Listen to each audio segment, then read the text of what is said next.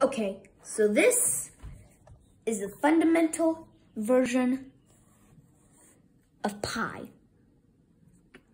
This is r. This shows how long it is from the center of the circle to this part, to the edge of the circle. But when you do it on both sides like this, it goes 3/3 of the, it goes 1, 2, 3, and 1/7 of the circle.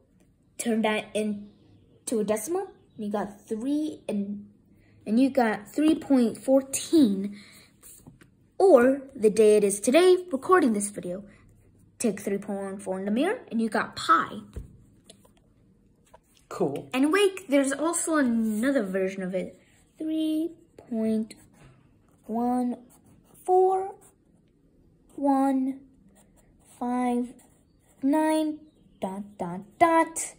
It goes on forever. After these numbers, it goes on forever. Like, there are many theories, like it could be 2, 6, 7, and then 8 with a line above it.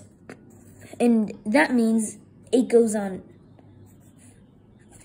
Why am I messing up with this? Anyway, it means the number goes on for the rest of the page. Wow.